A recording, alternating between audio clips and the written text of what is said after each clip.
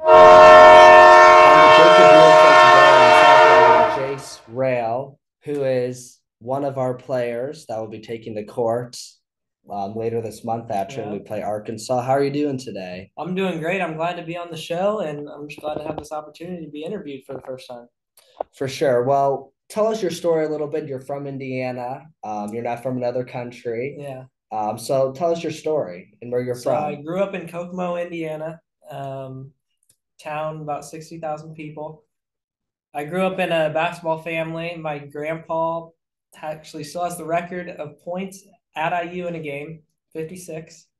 He hit the first three for the Indiana Pacers. And then my dad played for IPFW, and now I'm playing for Purdue.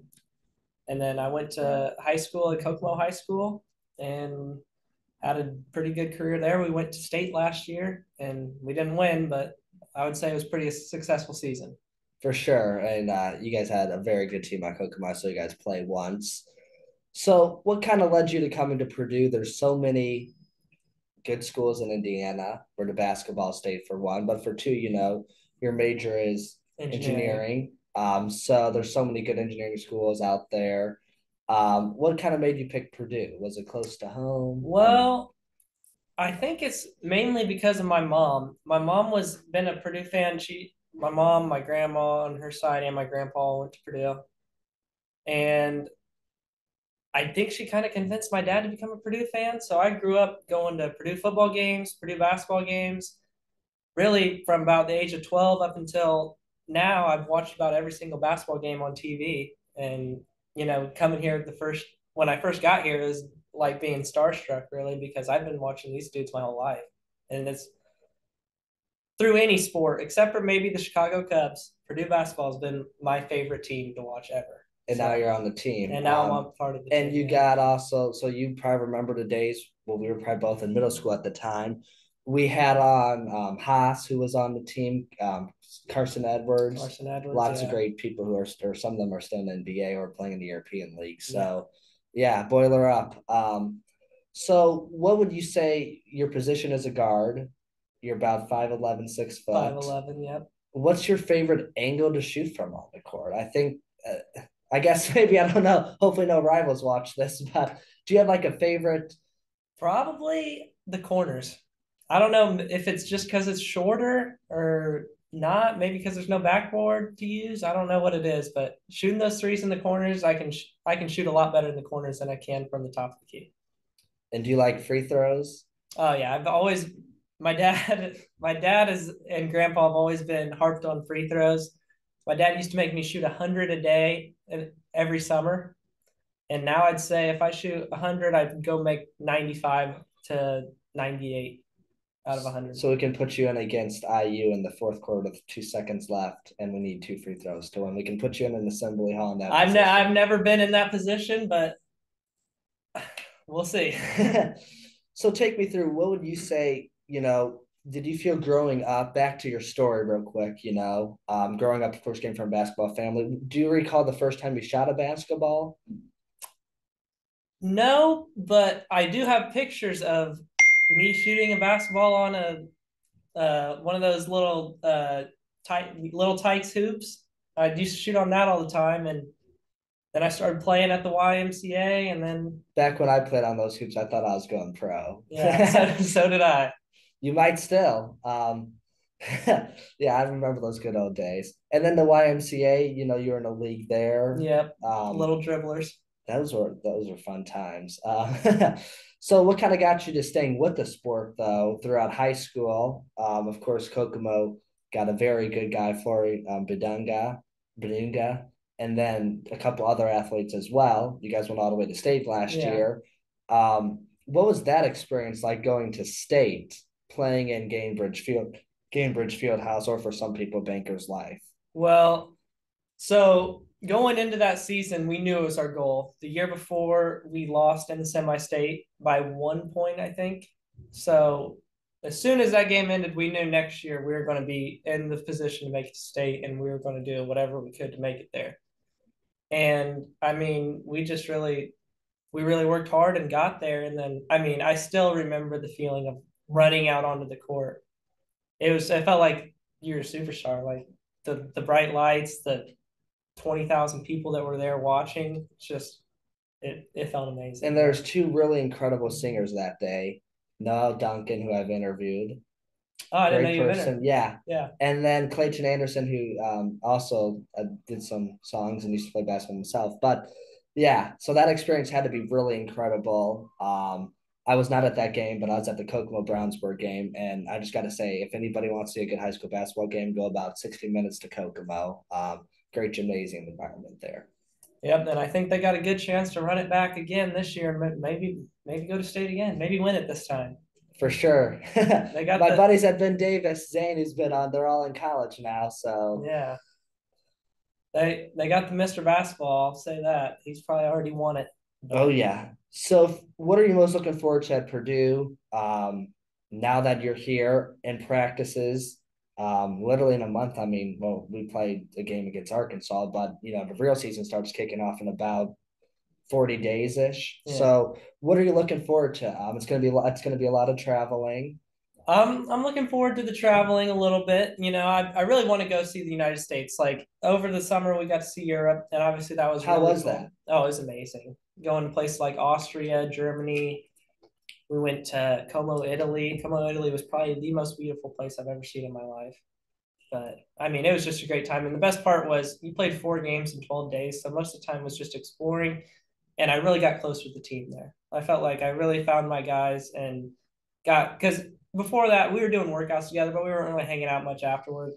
Because I mean, I just got there. I wasn't really in the group yet. But now I feel like we're kind of more of a team now with that trip. Which will help in the season. Yes. And of course, you get to go to some exciting places. And not everybody oh my gosh, everybody might not know where we're going this year as a team, but the team is going to Maui, if I'm correct. Well, it got switched to Honolulu. Honolulu. But still, get to go see Hawaii. Yep. And we play some very tough teams in that, if I recall. Oh, yeah. What are some of the teams in there? I believe Kansas is in there. Gonzaga. And it depends on if we win or lose the first game for how we play those. I'm pretty sure Kansas and Gonzaga. There's definitely some other good teams in there, but those are probably the two most. And it's during Thanksgiving. So if you are sad about the Chicago Bears or the Lions losing on Thanksgiving, which the Lions probably won't lose this year on Thanksgiving, there's a good chance Purdue basketball will be on. So yes. It's always fun to see that tournament there in that Thanksgiving week. Mm-hmm. And of course, lots of great games at Mackey. We have a lot of new teams joining the Big Ten after this year, such as USC, UCLA. What team from the Pac-12 joining the Big Ten are you looking most forward to playing?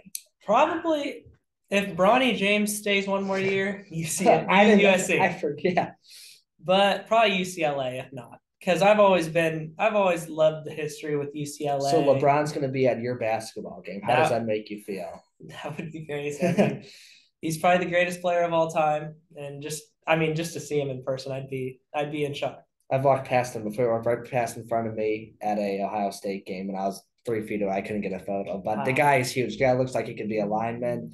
I mean, he was a wide receiver. He's an athlete all around. He could have played any sport. Any sport he wanted. I know he's huge from a TV, but you look at LeBron in person, it's like, oh my gosh, this guy is humongous. Like he could be the best bodyguard in the world too. Like man's insane. But so yeah, would you say speaking of, since we're on the topic of LeBron James and players, do you have a player that's inspired you? It could be a current player or maybe a former NBA player. Probably I didn't get to watch him much in my time because he was kind of out of his prime by the time I started getting into basketball. But one of the favorite players to look over clips and try to base my game off is Steve Nash. Wow. Steve Nash, he could pass the ball with the best of them, and he may have been one of the most efficient players of all time. 50, 40, 90 club. You know what that is? Yep. Yeah. So are you a Suns fan then? Yeah, what NBA team do you root for? That's the next question. So it's hard. I used to be a Rockets fan because I used to love James Harden just because of his ability to score. I felt like he just came up with different ways to score. Beer. Yeah. But now that he left, I think I just have to say the Pacers. I'm more of a fan of college basketball, but speaking of the Pacers, and this is another great chance, We play against Arizona. I believe December 13th or somewhere around. They're at Gainbridge Fieldhouse. So Gainbridge, so Matherin might be there. yeah, so lots of fun games to look forward to. If Oh you had to yeah. pick one game you're looking most forward to, what would it be? I mean, and you don't just gotta say the IU rivalry. I mean, so many good games, like you said, in the Maui, which is in Honolulu, which is going to be in Honolulu now. There's a lot of good teams there. We play a game, the conference at Gainbridge. Which one are you looking most forward There's to? probably two games. Probably if we played Kansas in Honolulu, I think that'd be probably because it's probably two of the best two teams in NCAA basketball. I believe we're number one, but Kansas might be the number two. And then, not trying to sound cliche, but I can't wait to go inside Assembly Hall and see how the hostile the crowd is. For sure. And then there's a lot of other great arenas out there too. Yeah. I've actually always thought Chrysler Arena in Michigan's Oh yeah, it is. it kind of underrated actually. But yeah, what would you say if you did not pick Purdue? Where would have you thought of going? You If I know, didn't pick Purdue, it's always a probably conversation that we're both freshmen, so it's always a conversation that gets brought up when you meet new people on campus. What was your backup school? mm-hmm. So for you, what would have it been? Probably Butler or Loyola Chicago. Loyola Chicago. Because I wanted to stay somewhere somewhat close to home, but I also wanted to get out a little bit. Well, we're glad that you picked Purdue. So, Yeah. and then to kind of close, what would your advice be to somebody who maybe, I guess they're not the tallest. They want to get to play basketball, and they're not trying to play in college, but they're just a kid on campus. Maybe they're a musician, and they're kind of scared to pick up and dribble a ball and maybe play in the side. Like, what advice would you have for them? Probably most important thing to be decent at basketball without having the height is you have to learn the mechanics of shooting. You got to be able to hit open shots when you have them. You got to be able to dribble the ball. So honestly, for most of the stuff with basketball, you can like look up 10 minutes of dribbling drills and just do those every day, and you could become great. I had one dribbling drill. There's two balls, but it took me 6 whole minutes, and you didn't stop drilling for 6 minutes, and I did it every day for about 6 months, and it made me 10 times better with ball handling. Interesting. So it doesn't take too much time, but you just have to put in the work. For sure. And I got to sneak another question in. What's been your favorite memory so far at Purdue? I mean, it doesn't have to be sports wise, it could be anything. It could be a class you enjoy or really anything. It can be a sport memory too. Anything. Probably, honestly, it was probably going to Europe just because honestly, I've never been outside the country before, and just going somewhere so far away with people that you enjoy. I mean, it was a great trip. Trying new food, seeing new places. It was amazing. For sure. And I do got to just ask real quick. What is it? Is it hard being on a different time schedule like that with traveling? And I think that's a big question because you guys are going to Hawaii. You'll be going to USC, UCLA in the near future. Is it tough like that being an athlete So traveling? I feel like it will definitely be tough during the season. See what happened when we went there. We left at I think our flight left at like 5 p.m. and it's a 7 to 8 hour flight. So by the time we got there, plus the time change, it was 8 a.m. the next day. So it kind of just you kind of just slept on the way there and you're fine. But then it was going back home what really messed me up. Going back home next week, my whole sleep schedule was messed up and I didn't feel great. But when I was there, It was fun I was not worried about sleep or I was not tired or nothing. for sure. Well, I appreciate coming on Jacob Beer Show. Is there anything else you'd like to say? Boiler up. Let's be ready for a big season this year. We're gonna do our best, and we have one thing in mind: is winning that national championship, and Right we're there. working hard for it. For sure. And we look at the Virginia story a couple of years ago. They had a first round exit, and the next year they won it all. So that Yeah. is something that I think keep the faith and keep the gratitude, and a lot of good things can happen. Well, I appreciate you coming on the Jacob Viewer Show. I Best of appreciate you luck, and we'll having me. see you around at Mackey Arena. All right. Number 32. Look for me. Right on.